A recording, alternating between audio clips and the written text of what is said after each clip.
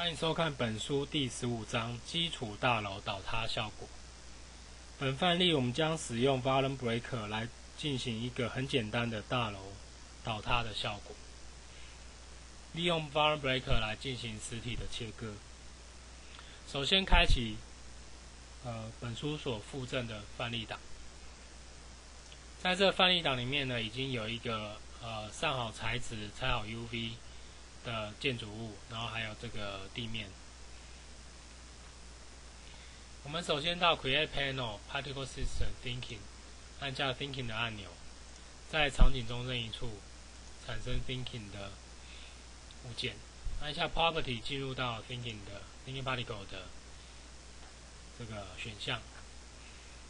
进来之后呢，请到这个群组区，按下 All， 然后按下 Create 2次。产生2个新的群组。那这个范例里面，我们需要2个群组，一个是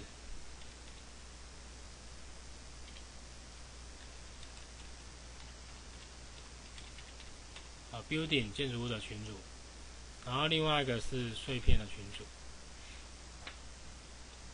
好了以后呢，我们往下到这个 Master Dynamic， 按下 Create， 产生新的 Dynamic Set。在这个串接区按右键 Operator Generator， 产生一个 Object to Particle。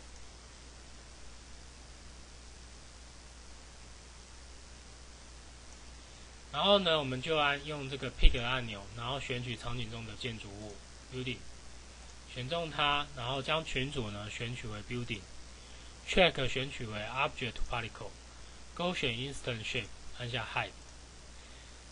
这时候我们播放动画，场景中呢就已经把建筑物转换成一个单一的例子。为了要显示建筑物的模型呢，请到 Master Dynamic， 然后勾选 Show Mesh。这时候建筑物就显示出来了。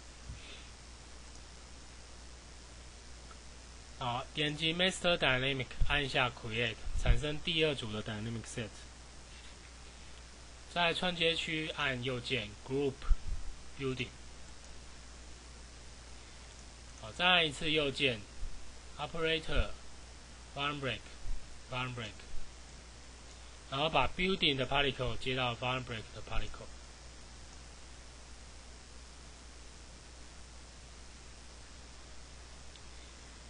我们按那个显示呢，显示成 Edge Face， 然后按一下播放键。这时候你就会发现到 Volume Breaker 已经对这个模型进行切割了。在这个 Volume Breaker 底下的这个 Raster 的参数呢，来决定这个细分的大小。我们把这个数值呢，由50改成3，然后再按一次播放键。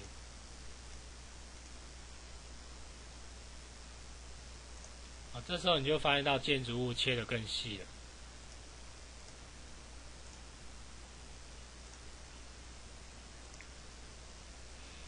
好，但是呢，这些这个碎片呢，并没有真的切下去。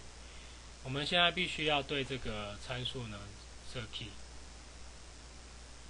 为了要显示方便呢，先把这个 raster 改高一点，改成20。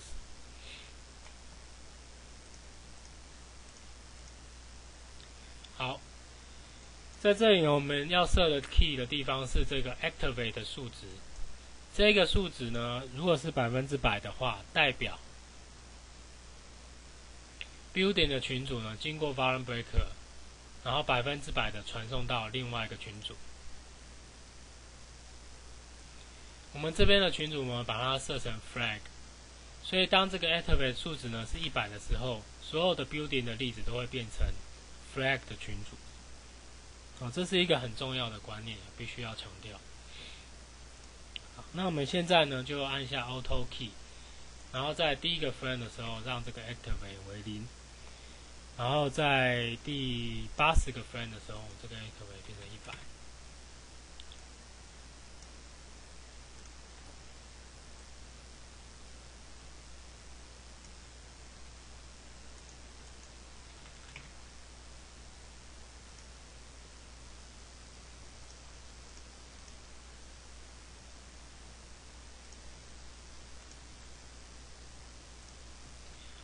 到这个Graphic Editor、Curve Editor 来看一下这个数值是不是有正确的设置。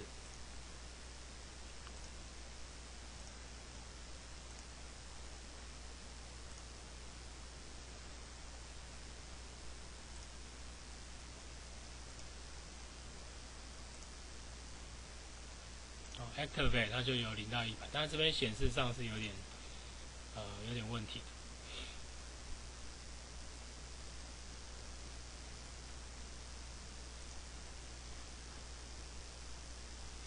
好，那接下来呢，这些例子呢，我们为了要显示方便，我们到这个 Building 呢，把这个 Building 的颜色把它改成绿色，然后这个 Flag 的颜色把它改成红色。再按一次播放。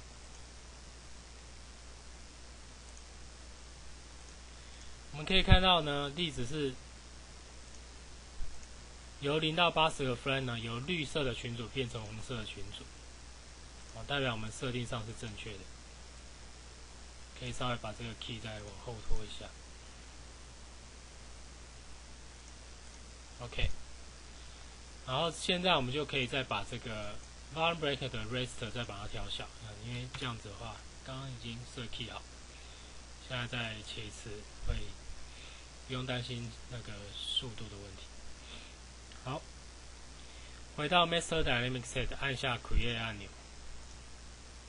现在我们希望所有的碎片都受到重力的影响，所以我们按下右键 Group Flag， 再按一次右键 Helper Point 3， 再按一次右键 Dynamic Force， 然后把这些 Operator 把它接在一起。一样，这个 Point 3呢 ，Z 轴是-1，也就是重力朝下。然后这个重力的数值呢，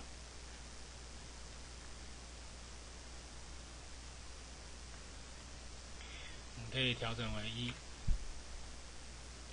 按下播放键。我们可以看到碎片现在开始往下坠，但是呢，这些碎片并没有进行实体的碰撞，所以我们一样回到 Master Dynamic， 按下 Create，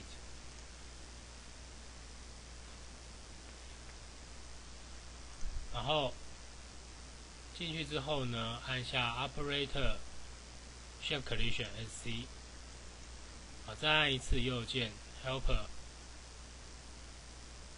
Node， 然后把 SC 的 Flow Node 接到 Node， 这样意思是说，这些碎片呢都会受到这个重力影响，而且它会与地板碰撞。我们选取 Node， 然后 Pick Node， 然后按下场景中的地板物件。在这个 SC 的参数设置呢，将 Group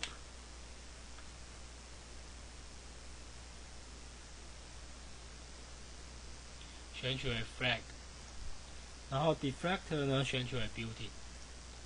也就是说，这个 Flag 会受到重力跟互相碰撞，那它也会与建筑物原本没有碎掉进行碰撞，但是原本没有碎掉那个建筑物并不会被这些碎片所推挤。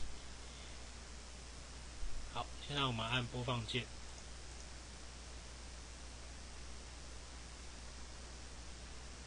我们可以发现到的建筑物从左侧渐渐的碎开来。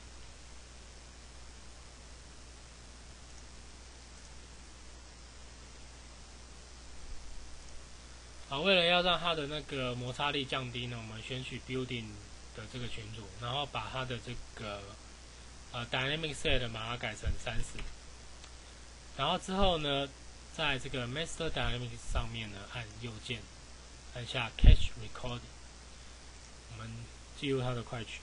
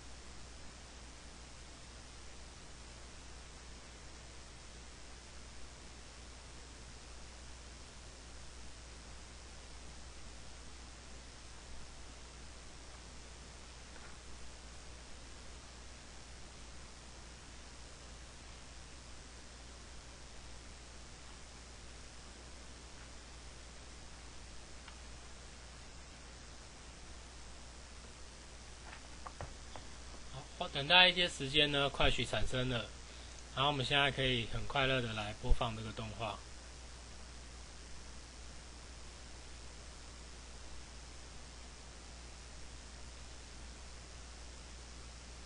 我们可以发现到这个大楼呢，很自然的开始由左侧开始倒塌。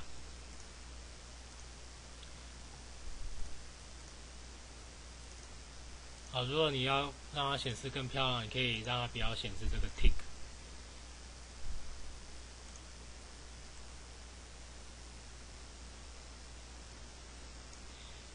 好，如果说你希望它碎裂方向不要由左至右，其实在 volume breaker 这里面，你可以看到它是有一个方向性的，它有一个叫 from to x positive。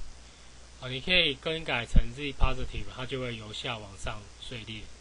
或者是 z negative 由上往下碎裂。好，以上就是本章的教学，谢谢收看。